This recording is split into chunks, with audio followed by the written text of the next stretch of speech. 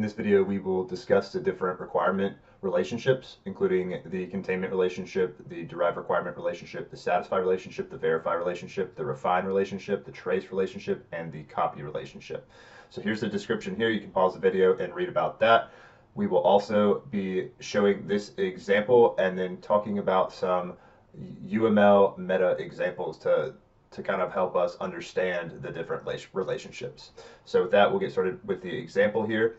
The key things that we're trying to explain is the direction of the arrow, what elements are connected between the relationships, and when to use them. So it's for all these relationship types, you're going to go from client to supplier.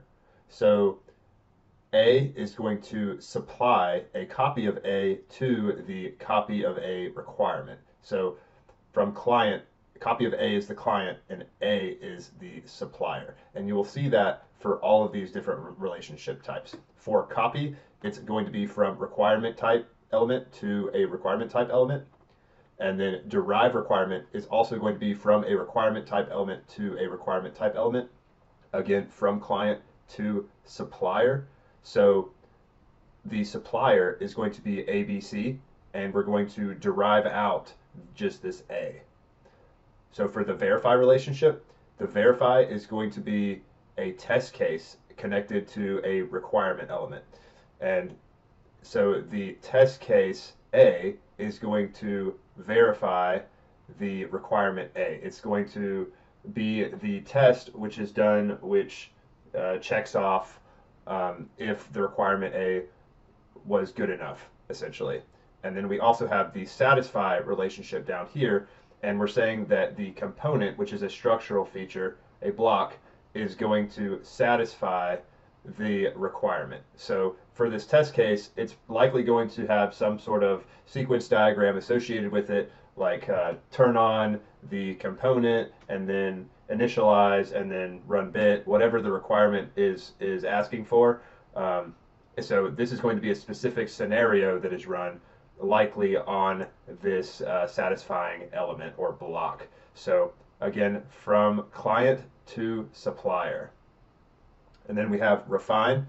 The refine relationship is used to give extra detail about the requirement itself.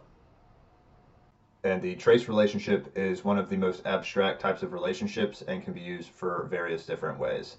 The allocate relationship also is not really in the context of this video, but in this case is allocating an activity to a block. So element of behavior to an element of structure. Allocate can be used in many different ways to connect elements of usage to other elements of usage, or elements of definition to other elements of definition, or logical to physical. There's lots of different ways to use allocate, but that's not really the context of this video. You can also check out this example that comes from the Practical Guide to SysML. Here's an example of the verify relationship. Here's an example of the refine relationship. And here's another example of the trace relationship.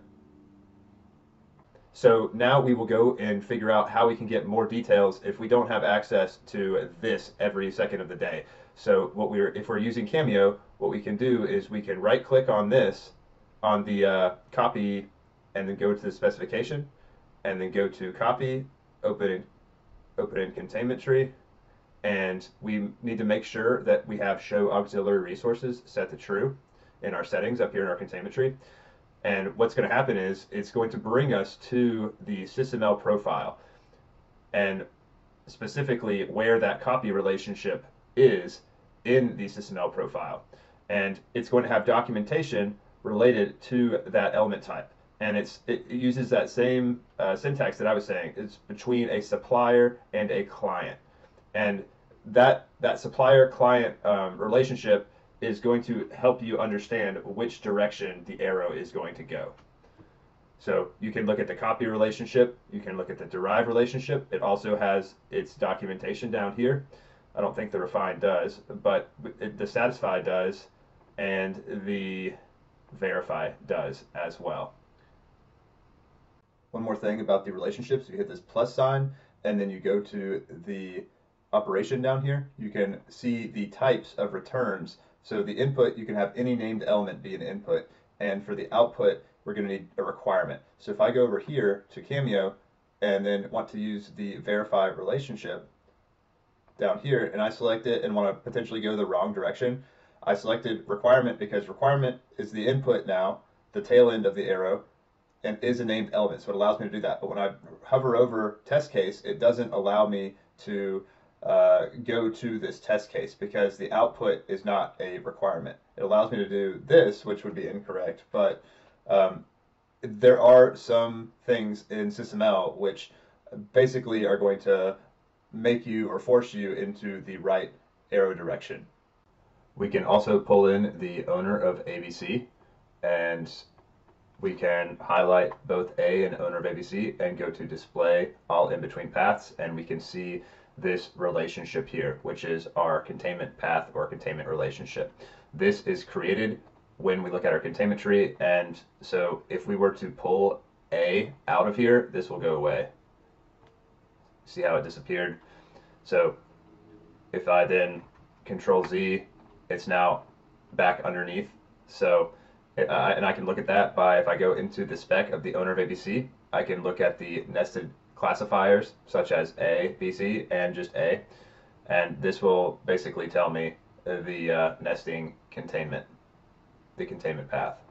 There's also a way to show all these relationship types on the actual requirement itself, so I'll show that now too. So if I go to those three dots, I go to edit compartments, go to element properties. I've already got these selected here, but you can move them back and forth by hitting the arrow keys here. So I've got the allocated, derived, refined, refines. All these are then, when I click OK, are going to be added to the actual requirement itself. So then I could, hide all this, and then it would tell me all the information I need to know on the element itself. One other thing to note is if you right click and go to refactor and convert to, you can look at the other types of relationships which are available to you. So it says more specific, copy, derive, satisfy, verify, and we've got abstraction, usage, substitution, realization, and dependency. These relationships are UML related relationships, which are also very abstract and not really in the context of this video, but they do exist. And so we'll jump over to the meta relationships, and we see that we had the trace relationship, and verify, copies, satisfy, and derive are special types of trace relationship, meaning that the trace relationship, since it's the most abstract, is also the weakest. You can look in the spec window and scroll down and see all the specific classifiers right here, and you notice that verify, satisfy, copy, and derive are specific classifiers. And then we have the abstraction, which this relationship right here is an extension. So the trace stereotype is an extension of the abstraction metaclass.